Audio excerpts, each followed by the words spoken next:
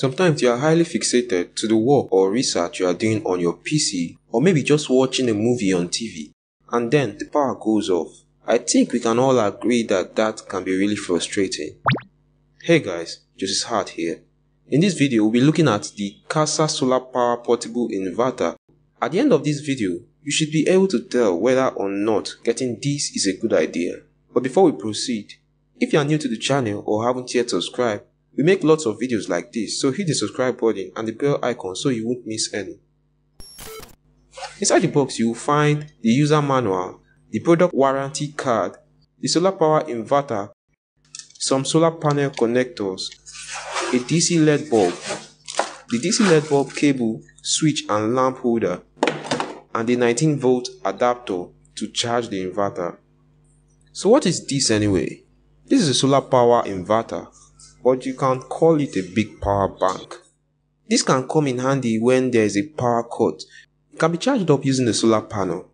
However, you can also charge this with the AC adapter connected to any available power supply.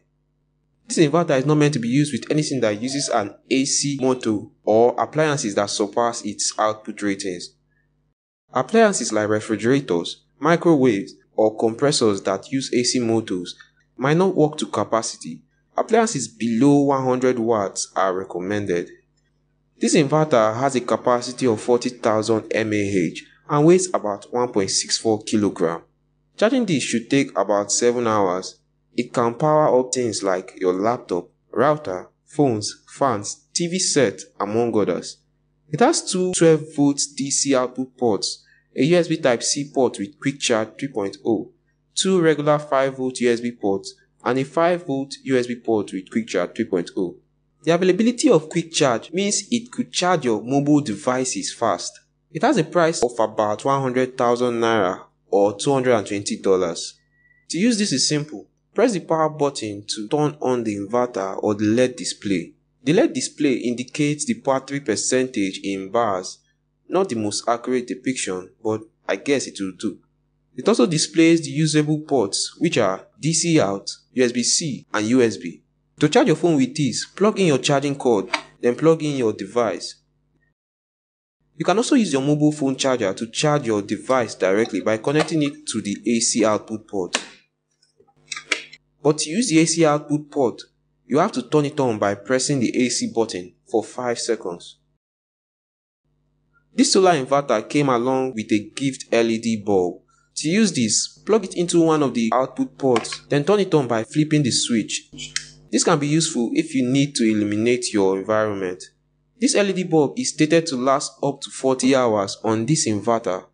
Aside from the LED bulb, there's a bright LED flashlight by the side of the inverter that can be turned on and off by pressing the button next to it. We've come to the factor which might determine if getting this is a good idea or not. How long does it really last? We've tested this inverter with several devices and the time it lasted is variable. When we tested it with our 70-watt Starlink router, it lasted about 2 hours 30 minutes. It lasted about 3 hours 15 minutes with my laptop connected. It also lasted 3 hours 15 minutes with our 32-inch 50-watt TV set plugged in. By the way, this is the new 32-inch Android Smart LED TV by Transparent we got last week.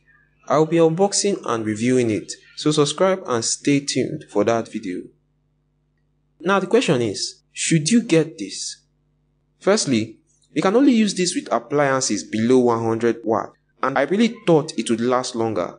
Whenever the battery runs down, it goes off without any warning. This might not favor desktop users except you have a UPS and you can't be using the AC output port while charging it at the same time. But on the upside, it is a small inverter so it can only do so much.